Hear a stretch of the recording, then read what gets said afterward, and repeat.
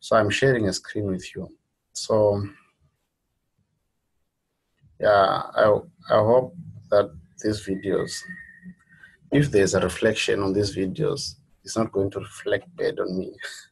It takes a village to raise a child. So whoever contributed towards what I'm doing is to blame.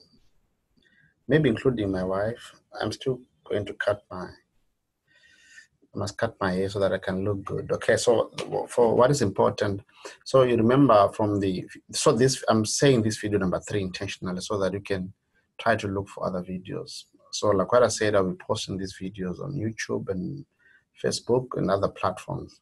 So you can look out for them. So if you want, also I can share with you, you can send me an email. So like what I said, it's a true story. But this story, most people blame me for that. So I went with my son, like I said, to watch a movie, but they refused me to buy a ticket for my son only. They say I must also accompany my son, of which I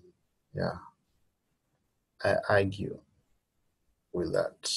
So as a research psychologist, so these numbers are fiction numbers. I'm just trying to do this so that we can understand. So video number 2, we had only the one, that's the outcome variable, that's the anxiety, and then with age. So because they say your child must be a certain age to watch a certain movie. And then this movie was Finding Dory to make it fun for me. It's a cartoon movie. So, but I don't know, maybe it makes sense.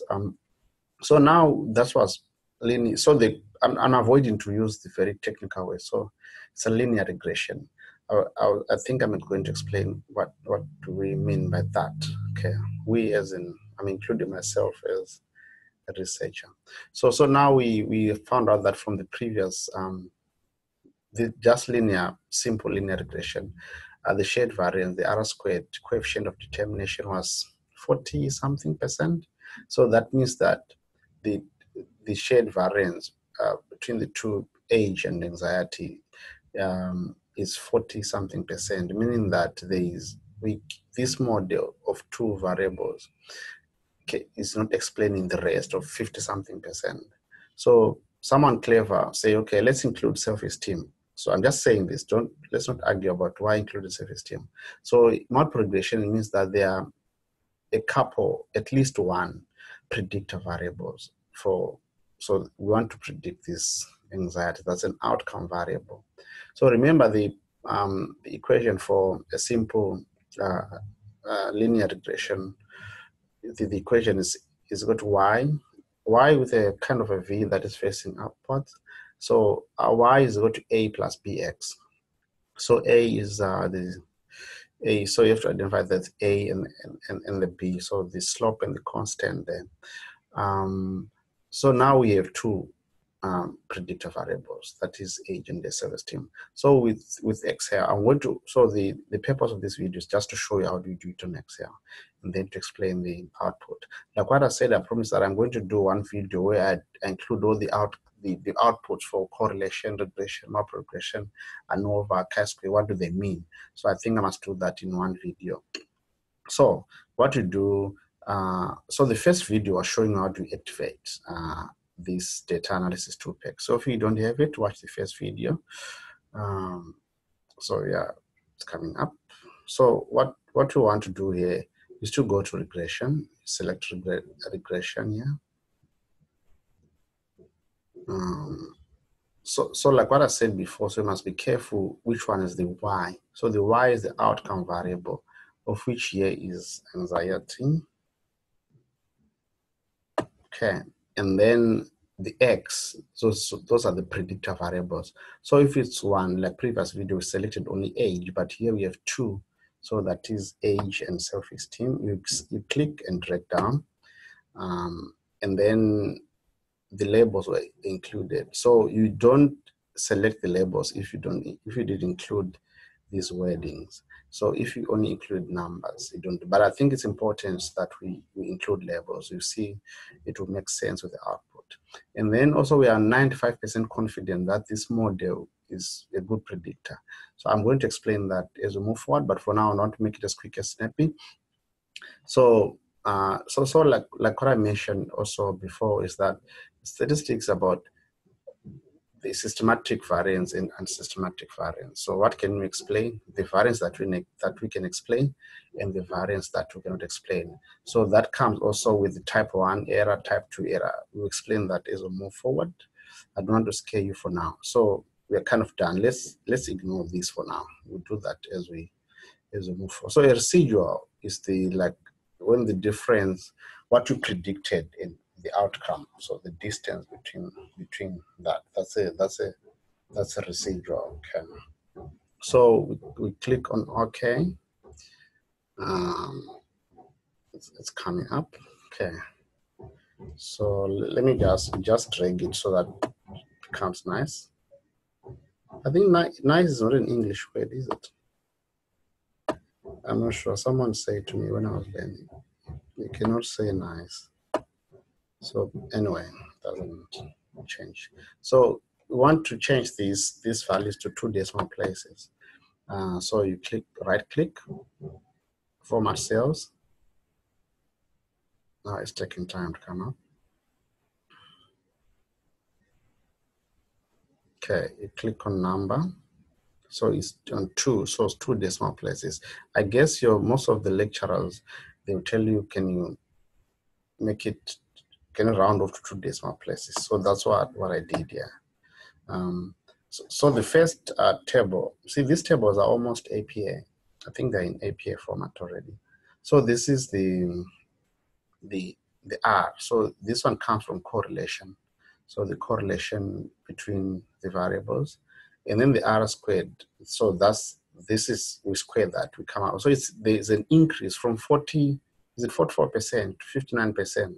At least there's an increase of shared variance, the variance that we can explain. So it means that the 2 variables of age and self-esteem explaining the anxiety. And then this adjusted one can read, what is it? Also read what is standard error. What's that? In standard error, the difference between that and standard deviation. Okay. These are observations, so number of the size of the sample, actually. That's what it did. So it's encouraged to have a bigger sample than you have 11. So we talk about that. Usually they say 30, so that you can control the normal distribution of the sampling distribution of the error or something, depending on the technique. So this what is important here is the significance of the model. So if it's less than 0.05, because we selected 95%, it means that this model is significant. So sometimes, let's say you select age and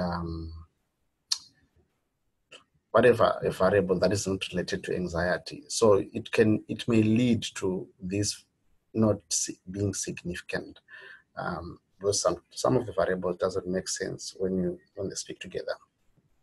And then this is what the coefficient is important, because that's where the equation of regression comes from. So simple linear regression is good. Y is equal to a plus bx, but when it's multiple, depending on the predictor variables, it's a is equal to y is equal to a plus bx1 plus bx2 plus bx3, something like that. So let me see if I can write for you there. So this is